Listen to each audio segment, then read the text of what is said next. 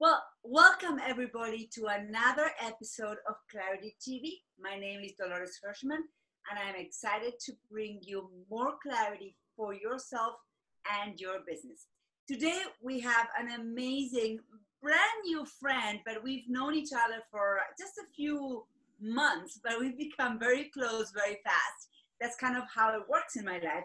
And her name is Mercedes Guzman. Mercedes is the creator of the ICLP process. And it's a powerful technique to, I'm reading from here because otherwise I can't remember all the wonderful things Mercedes says, but it's a powerful technique to reconnect and heal your inner child. She's an inspirational speaker, coach, and author. She has worked with thousands of people around the world, helping them heal from their past and transform their lives. Mercedes has been featured in FORBES Magazine, radio shows, television such as CNN en Español, Telemundo, Univision, AIV, Televisa, Emprededora magazine, and Mundo Hispanico. Welcome, Mercedes. Thank you so much for taking time today. For me, it's a pleasure to be in front of you and, like you say, to have more clarity in our life. I love Clarity TV, and you are that. Thank you. Thank you, Dolores. Thank you. And, you know, I found your information online, and what struck me in your profile, and actually LinkedIn, was this concept of the inner child. And so we're really going to talk about that a lot. So let me ask you this. Tell me about a project, an experience, or an accomplishment that you consider to be one of the most significant in your life. For me, is to realize who was running my show. Okay, and when I say this, you can have a lot of accomplishment in your life, but if you have not gone inside of you and realize where the pain is coming from, why you are acting the way you're acting, why you are repeating the same mistakes when you know better. And for me, was when I have my fourth child, I was becoming really an insane person, and I did not like myself. I was in a position where I wake up many days saying, another day, God, of suffering, really? And that's when I start asking for help. And someone introduced me this man that was doing inner child regressions. And I knew that my problem was psychologically. I knew I was smart enough to understand that. And when he was not a psychologist or psychiatrist, he was a very spiritual man that had a lot of knowledge about the psychology work. And when he took me into my childhood in a very meditative state, in a meditation state, that's when I realized what was going on and why I was acting that way. And that's one of my biggest accomplishments, to really heal my inner child, and now helping thousands of people around the world to do the same. And I love, this concept that I think all of us can find or pinpoint a moment in our lives where continuing in the patterns or continuing surviving or living the life as we had been until that moment, it would no longer work. And that for you in that moment, you had already had 3 children. This was the 4th child. There wasn't anything new. You already were a mother, but something in that 4th child, and when that 4th child was born, made you realize that the way that you were operating, the way that you were living your life until that moment would no longer work with this new member of your family. That something had to change, and you were smart enough to understand that it wasn't that the outside had to change, you had to go inside. Because I think a lot of people who are listening, the first reaction when something is not going well, or where you feel like, life is no longer sustainable, usually people go and look at the outside and say, okay, I need a new husband, or I need a new job, or we need to move to a new city, or, you know, I need to give a child away. I don't know, that's not, but I mean, we really look at the outside to fix the problem that we're feeling inside.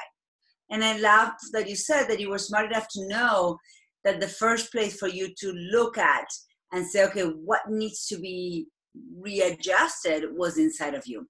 So that said, I suspect the next question will kind of be answered by this response you just gave us, but what has been always with you? Can you think of like a common denominator, a trait or a belief or a resource that if you think through your life in times where things were not so easy or it got, you know, the journey got hard, what was something that you always could count on?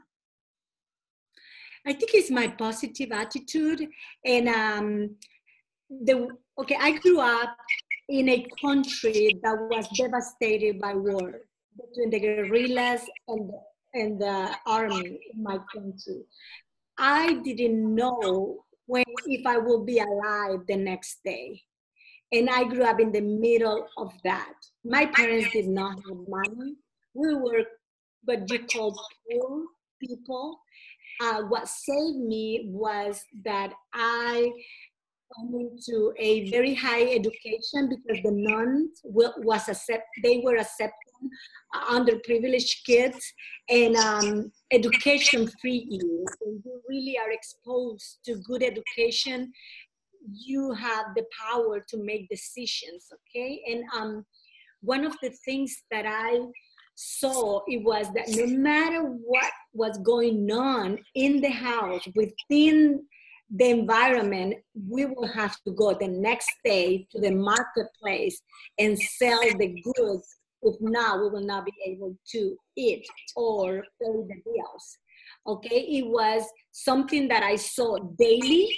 You will be maybe in a place and then you will all of a sudden hear a bomb detonate, will kill people, and then 30 minutes later, you have to be working back into your feet because, okay, that was the life that I lived.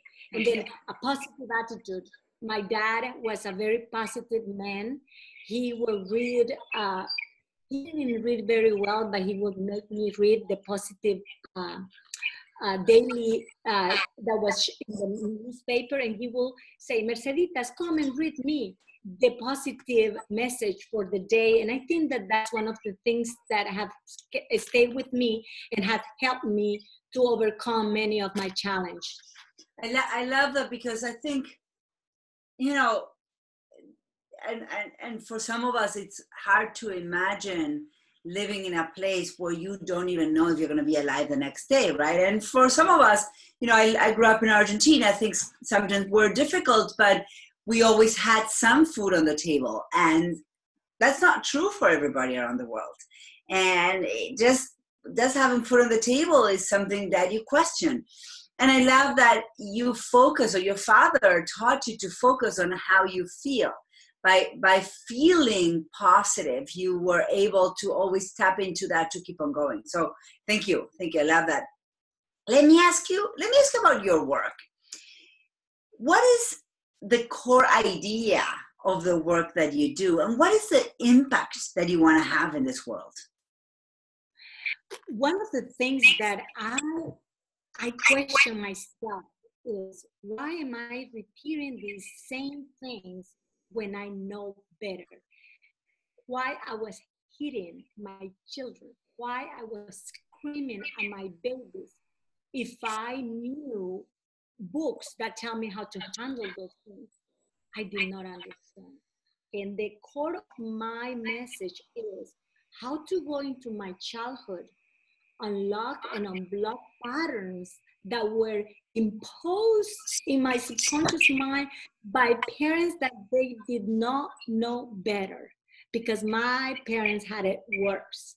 Okay, and then that's the message. It's not about dancing and acting like a little child. No, it's the core message is, how can I become the mother, mentor, father of my inner child? How can I become that space where my little girl find out that everything that was going on around her wasn't her fault? How to share this beautiful knowledge that I have with my inner child and tell her that she is innocent, that the abuse, because I was abused, sexually abused when I was 10 years old, was not her fault. Okay? And that has been a beautiful journey, and that's my core message that I send to others, that they can be parents of their inner child. And let me ask you this. What happens when, I hear you, like for you, it was about, you knew better. You knew by the book, you were aware of how to parent your children well. But nevertheless, you found yourself in situations where you were not the best parent. Some of us, whatever we are struggling with, whether it's things that we do at work where we self-sabotage, or addiction, or anything that we do that in our intellectual mind, we know there's a better way, but somehow we still do that. So let me ask you this, Mercedes. What is possible for all of us, and what was possible for you when you recognize that pattern that you want to disrupt, that you want to stop, is really being run by someone or something inside of us? And when that can be healed or managed, what is possible in our life? What is possible? There is not barriers for you to grow as an adult. For me, it was to create the body that I created, not the body. Okay, when I'm saying, because I had some pounds over in my body, and I was creating this body that was the reflection of my mom, and I didn't know that I was doing that at a very unconscious level. Okay, one is, you can create the body that you deserve. You can create the health that you desire. Okay, because many times the only way that you saw your mother was that she was sick, and maybe that's the only way that she received love, and you learned that when you were a child, and then you grew up creating sickness, and it's not your sickness. Okay, what is possible? You can have a marriage that works. You are going to be able to see your partner not through the eyes of that child seeing mommy and daddy fighting, but you can really see the man or the woman that is in front of you, really see them. What is possible to have a beautiful relationship with your kids and not to worry, knowing that they are children of life, and then to have that peace, knowing that they're going to be okay. What is possible to create a financial, sustainable financial, and live in an abundance feelings of love and prosperity, because your inner child is not running your show like my inner child did it with me. I grew up in the marketplace where we have aprons and we will sell food, and I will grab the money and put it on the little bags that were there. And at the end of the day, we will put the money in front of my mother and count the money to hear, oh, today was a bad day. We don't have money. And my poor mother, even though she saw the money, we do not have money. And then when I married my husband, we came to United States. He's from Corpus Christi. He has a good job. If we make money, guess what I was saying? There's no money. And there's no money. And there's no money. And I was teaching that to my children, even though they want something, very easily something comes out of my mouth and I was saying, no, there's no money. And there was money. Okay, now I live in an abundance universe, and I feel so blessed because we do live in an abundant universe, but we were not taught that when we were growing up. Yes, and I'm sure a lot of people listening to you resonate with this, is that what we tell ourselves in our head many, many times doesn't really reflect the life we have, but we continue, if you want, we perpetrate these stories, whether it's a story of lack, or the story not enough money, not enough love, not enough, we are not enough. Whatever it is, that story that we are telling in our head, it might not actually be the truth, it might not be real, but the more we tell that story, we cannot see our reality, and we cannot enjoy or live our reality. And how many times you see someone grow old and they're still complaining about things that they think they don't have, but if they really look at their life, they actually do have them. Correct. There is a saying that people don't die because of the truth, but by they believe. Mm-hmm. And when the brain has been programmed to see only pain and disaster and anger and abandonment, you move in life, and then your brain will focus only on that, what you are programmed to see. And when we go in, because that's what I do, when I have a client, we go into their path, and because as an adult, we have more knowledge. We already know better. And then if we go with my help, and you as an adult, and we go and see what the little girl or little boy went through in every area of their life, you will tell that little kid, I'm sorry, but what you believe at that moment was not that true. It wasn't true. You are enough. I'm sorry that the adults didn't know better, because the kid believed that adults knows better. Yeah. And you create, we create the filter through which we see the world. And until we are able to transform or change that filter, that lens, we really can't see world for what it is, right? Or a new version of it. We are building the Clarity TV library. So what is one book that you would think we should all read? For me, there is many, but in my beginnings, and I want to clarify something, okay? You can learn a lot. You can become a doctor in a lot of books, but if you forget your inner child, all this knowledge will go down the drain. Okay, and I'm telling you, because that's what I did. I read, I informed myself, and I did a lot of meditation and prayer, and I was, this good person, but I have forgotten my inner child. And then the book that I'm going to share with you is one of my favorites, The 7 Habits of a Highly Effective People by Steve Covey. That's one of my favorites. The 7 Habits of Highly Effective People. I mean, I haven't read it. I've heard of it a lot, of course. I might even have it, but I'll make sure to read that book next.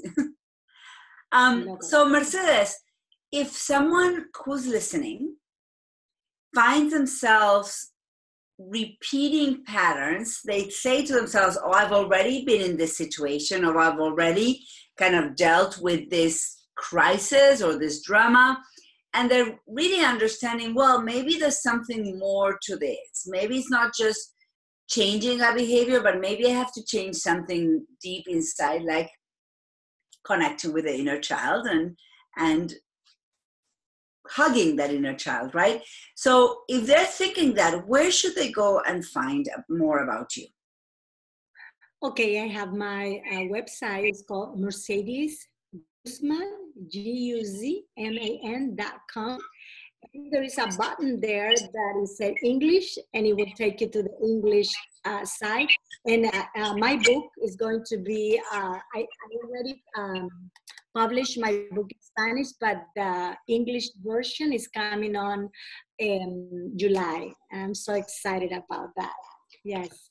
Perfect. And send us a link, and we'll put the link in the show notes. So before we end our conversation today, what do you want to add? I just want to tell you that you deserve to have everything that your heart desires, that you are worthy, you are loved, you belong, that whatever you are putting out there, it will come back to you. The only thing that I will highly advise is to look into your inner child and give her or him the same message. Tell that beautiful being inside of your emotional body that she or he is safe, and that you promise him or her that will not let them in the past, that you will bring them in the present, so your life can transform to the highest that you deserve. That would be my message. I love it. I love it. Well, thank you, Mercedes, for your time today. And make sure you check out Mercedes's work. You can find her on YouTube. Go to her website, Mercedes Guzman, MERCEDESGUZMAN.com. Check her out, mercedesguzman.com. Thank you. And I can't wait to read your book in Spanish, and then I can read it in English as well. Thank you. Thank you, Dolores. And everybody, bye. Bye.